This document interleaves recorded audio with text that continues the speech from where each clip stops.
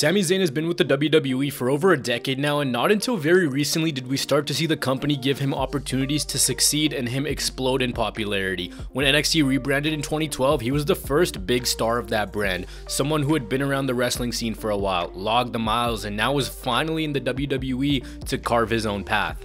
Well, in NXT, Sami Zayn was part of one of the brand's best stories, a story where he just kept coming up on the short end of things, kept losing, never had it in him to finish the job, but then eventually found the killer instinct, built back up, proved the doubters wrong, and became the NXT champion. And here you could see that Sami Zayn could be a fantastic underdog for the WWE. He had a flair for the dramatic, he had the passion, and he could wrestle with the best of them. There was a genius to his promos because they were filled with passion. As fans, we knew that Sami Zayn could make noise when he got to the main roster, that he was as good as can't miss. When he moved up, can't miss simply became a miss. An underutilized star meandering around, aimlessly floating around from storyline to storyline, just kind of there to fill a roster spot. And sure, he had some great matches, but fans knew that he could bring more to the table. I knew it, you knew it, but maybe WWE brass just didn't know. Years passed, he went through different iterations, nothing really clicked, he got lost in the shuffle, and then things finally changed. In 2019, Sami Zayn aligned himself with Shinsuke Nakamura, becoming his mouthpiece, calling the fans parasites, bigging up Nakamura, and it was your standard heel manager template that many have followed and many will continue to follow. Nothing that you and I haven't seen before. What this was a bridge into him winning his first singles championship the following year. At Elimination Chamber, Sami recorded the pin in a 3-on-1 handicap match to win the Intercontinental Championship. I know, 3-on-1 handicap match, this goofball winning the Intercontinental Championship, it just makes too much sense. And ladies and gentlemen, this was the moment you can trace back to being the revival for Sami Zayn, because he simply mastered the art of not giving a fuck. See, with characters, you always want them to bring something different to the table, but you always want an authenticity as well, something that marries real life with entertainment, and here Sami did. He was just goofing around and being the ultimate troll. His whole persona was based around being goofy and coupling that with the thought that he was being held back by the WWE. What helped his cause was WWE stripped him of the Intercontinental Championship after 65 days. This happened because Sami didn't want to wrestle in the earlier months of COVID. A tournament was held to crown a brand new Intercontinental Champion. But let's not forget, Sami Zayn never lost that championship. He made his return 3 months later and proclaimed himself the rightful Intercontinental Champion, adamant that the machine was working against him and that there was a conspiracy against him, and every single wrestler, fan, and crew member was in on it, telling the audience, or virtual audience, that he's been suppressed and silenced. And you're sitting there and you're thinking to yourself, what's this scruffy, unmaintained Canadian lumberjack talking about? He's spewing complete nonsense, but in a way, it made sense and it clicked. Next up for Sami was his crusade to prove that he was the rightful Intercontinental Champion. This came at Clash of Champions against both Jeff Hardy and AJ Styles in a ladder match for the championship. The match ended up being one of the crown jewels of the pandemic era, but it was the finish to the match which was an even bigger stroke of genius. Let's not forget, Sami was the master strategist, and his strategy comprised of him using handcuffs to keep his opponents down.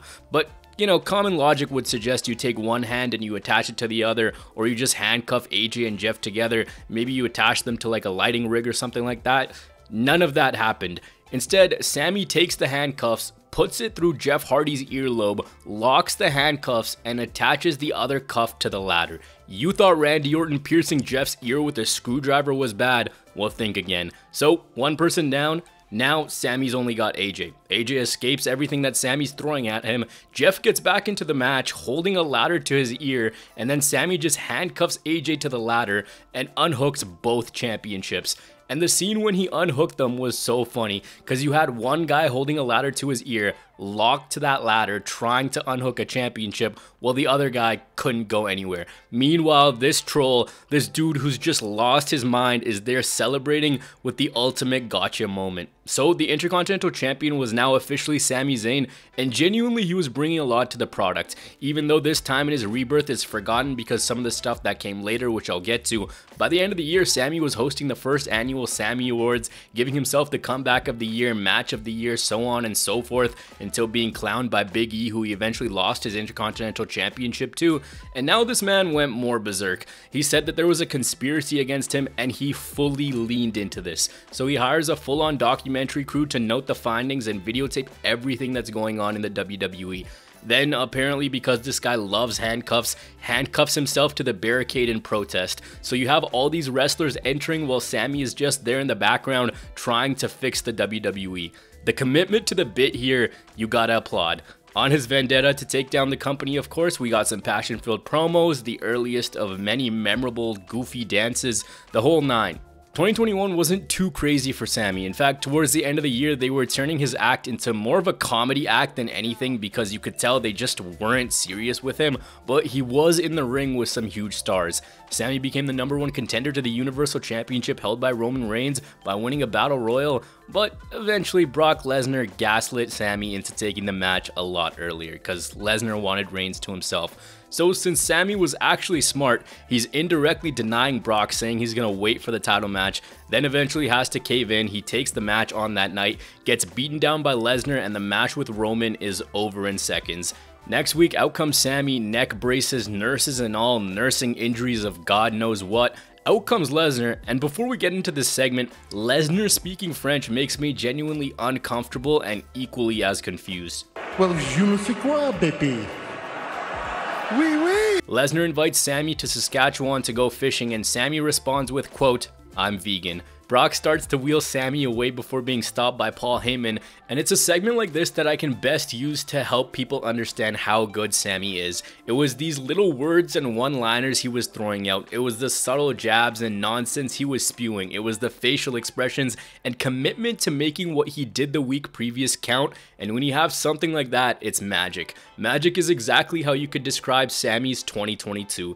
That year rolled around and into the WWE came Jackass star Johnny Knoxville. It was announced that he would participate in the Royal Rumble. Only thing was, Sami didn't like that so much. He became the Intercontinental Champion again to start the year before Knoxville cost him the title, and it was apparent where this was headed, a match at WrestleMania. But on the road to Dallas, holy hell was Sami Zayn ever on the carry job of a lifetime. Sami debuted his brand new segment called In Zayn, where he followed in Johnny Knoxville's footsteps and tested self-defense weapons, trying to prove everyone that it was light work. Only thing for Sami was he forgot to turn them on. So he's getting cattle prodded for the audience's enjoyment. He said he was gonna clear the ring while riding in a shopping cart.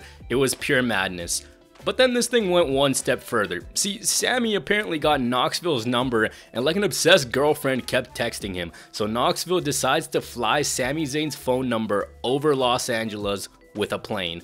Let's dox Sami. Great idea. So Sami's receiving message after message. His life's been made hell. He can't go to a restaurant and eat in peace. The guy can't shower. He can't watch TV. He's got no peace. He's getting bombarded with FaceTime calls, which he did respond to. His number is all over the internet. It's on subway stations. This guy's getting spammed by fans, and it was hilarious. So funny because for the second time in this video, he leaned into what was happening. The commitment to the bit. And that goes so far. Sami was crashing Knoxville's premiere, just living his best life, dancing around, but now we were finally here. WrestleMania 38 Night 2, a night after Cody came back, a night after Steve Austin wrestled his first match in 20 years, and we got maybe the greatest comedy match of all time. Surely it's between this and WLC. Bell rings in this anything goes match, and it was madness. Sami takes it to Knoxville, makes sense, one's a wrestler, one's not. Then Knoxville uses a fire extinguisher on Zayn before bringing out the weapons, which didn't really help Knoxville. So instead, we have weapons and props brought up to level 11. From under the ring, Sami pulls out a table filled with mousetraps. I'll get back to that in a second. Now, I've never watched Jackass, but in the ring comes this man named Party Boy Pontius. This guy, I can't even read the script because I keep thinking about what happened. So this guy takes off his clothes and he has his cheeks out, all while doing this stupid little strut slash dance. This gives Knoxville some time to take control for a bit. Sami retreats to the outside and from under the ring emerges Wee Man. And forget Hogan on Andre, who cares about that? Wee Man body slams Sami Zayn. Then more surprises come from under the ring because they brought out this mechanism with a foot on it, so you already knew what was gonna happen. Surprisingly, it didn't. Instead, Sami goes to the top rope for a dive, but Knoxville's got a button which triggers pyrotechnics and causes Sami to fall. Eventually, bowling ball to Sami's balls, then punt from the mechanism. Then Knoxville brings out a taser Sami runs for his life right into a ginormous hand that slaps him like an Indian mom in 2005, and then Zayn goes through the mousetrap table. Eventually, out comes the entire Jackass team to pull out a gigantic mousetrap. They trap Sami in it, and Knoxville wins. I don't know what this was, but it was brilliant. So random, filled with shenanigans, but it was just so good. My words don't do justice to how much fun this really was. If you didn't have fun watching this, I don't know when you're gonna have fun watching wrestling. Just the creativity, the stupidity, and the hilarity, it was all there. This thing had its own genius to it, and honestly, I think a lot of us do appreciate how good it was. So the appreciation towards Sami obviously grew a little bit more. But we're not done yet. After WrestleMania, Sami Zayn became even more of a legend, did things that were even funnier, and somehow, someway, became WWE's hottest act for a period of time. A few weeks after WrestleMania 38, goofy-ass Yukon Cornelius walks into Roman Reigns' locker room, and the rest is history. He was telling Roman that he was the locker room leader, and he had a little proposal for him. He wanted help with Drew McIntyre, and in turn, he'd help the bloodline. And you're thinking to yourself, Sami? Really? Sami's gonna be involved with Roman Reigns? Alright, maybe they need a quick little filler feud and that's all this is gonna be. So Sami just became the biggest bloodline dick rider on the planet. He wanted to defend their honor, he started to hang around with them, and it was the he thinks he's part of the team meme come to life. Sami was just blinded by the popular kids, just infatuated with being popular himself. So much so that when his real friend told him that he was getting played, he was in full denial, that there was no way he could be getting used. To which Sami's response was, Elias and Ezekiel are two completely different people, which they are.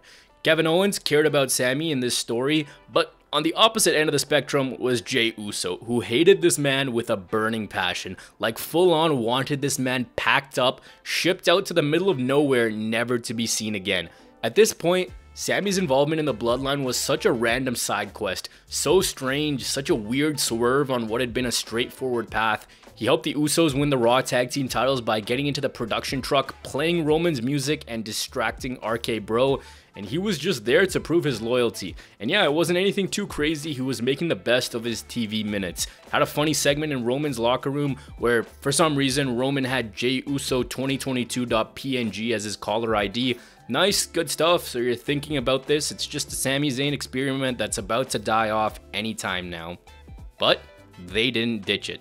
They ran with it, and everything changed in the fall. Cause here, Sami gave us some of the funniest segments in WWE history. Segments where he was making people break character because again, he mastered the art of just not caring. He brought his little suit back to celebrate Roman Reigns' title reign, and he was gonna host this little party or milestone, whatever you wanna call it, and he was completely in his element. Jey took over the ceremony because again, these two are supposed to hate each other, and then after everything Jey would say, Sami would chime in. Jey says something. Preach! Jey says something. Bet! Jey says something. Yeet!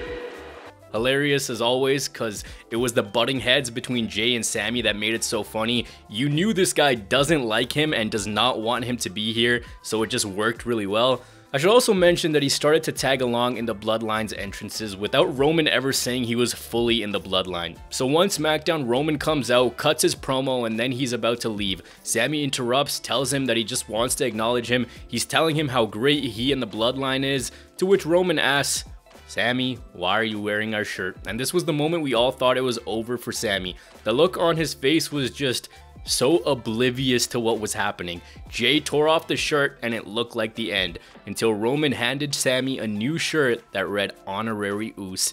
After this, we got that one segment, and you guys know exactly which one I'm talking about. So Roman was trying to get to the bottom of the Bloodline's problems, and Jey was getting the brunt of the frustration because he'd been annoyed with Sami for no reason. Sami said he just wanted peace between him and Jey, and that's exactly what Roman wanted. Sami goes, the tribal chief wants peace, and Jey says he doesn't care what the tribal chief says. So Roman is about to go commando on Jey. Sami steps in and tells him that Jey just hasn't been feeling very Usy. Usy? The man said Usy. Well, what does that even mean? The crowd starts chanting Usy, and Roman, Solo, Jey, Jimmy, and Paul are all in the ring trying to compose themselves because this man, Sami Zayn, was making them break character on live national television. everyone in the ring was fighting for their life not to break character, because look at him. How are you going to take this guy seriously? Look at the guy. All-time legendary segment, peak honorary Uso segment, 10 years, 20 years from now. People are going to have fond memories of this because it was so simple, yet so funny. This dude, Sami Zayn, was doing these stupid grade 4 handshakes with Jimmy Uso, and the man was just so unserious to the point where he was making Solo Sikoa crack. The whole story was Jay and him hated each other, but Jay was easily breaking character because Sami was just so funny. You are a giant number 2. And that is how you are gonna end up, as a number 2. For the longest time, this man was just a comedy character and comedic relief, but then he started emoting really well. He had this like puppy dog face to him where he didn't even do anything and you're like, ah, look at Sami. He's just that one really nice kid who does no harm, who's just hanging out with the wrong crowd, because that's exactly what it was. Eventually, by year's end, Sami was the highlight of WWE TV. It was always a mystery as to what Sami is gonna do to top the week previous. There are so many goofy little nuances he brought that we could be here forever. His spot on the roster by virtue of being involved in this story was elevated, and by year's end his loyalty started to be questioned. He started to get on Roman's nerves because he lost a tag team match for the two, also because Roman felt as though Sami was in cahoots with Kevin Owens. That gave us yet another legendary segment, another all-timer where Sami Zayn was put on trial. This one was called Tribal Court, and there were funny pieces of evidence, great work from Roman and Jay in their acting, and here it looked like it would be the end for Sami Zayn again, until in stepped Jey Uso. Sami's true test was at the end of Royal Rumble, where it was Roman Reigns versus Kevin Owens. Once that match was over, the bloodline laid into Kevin Owens, but it was Sami who had a moment of clarity. He was forced to choose between his best friend for years and his adopted family. And he was the one who ended up turning on Roman, with the crowd letting out one of the biggest pops in WWE history. The whole ending to the Rumble from top to bottom was a magnificent piece of WWE history that will be relived till the end of time. A simple chair shot that had been months in the making. A perfectly executed moment. We all knew that it was going to lead to a match, and it did. Perfectly enough in Sami Zayn's hometown, La Belle Province, Montreal, Quebec, Canada, for Elimination Chamber 2023. In the history of WWE, when you look back at some of the craziest crowds, you have One Night Stand, you have Money in the Bank 2011, and now you have the Elimination Chamber. And this crowd booed Roman with a burning passion. Sami got a hero's welcome straight out of a movie. His popularity here was at a fever pitch, white hot babyface, and a lot of people wanted to see WWE pull the trigger. Though he didn't win, it was a special night that wrestling fans and Sami won't ever forget. But the journey didn't end here. There was still a big night on the horizon. Now it was time for the best friends to reunite. Kevin Owens and Sami Zayn got back together on the road to WrestleMania, and at WrestleMania 39, these two main evented night one, putting on one of the best tag team matches in WWE history.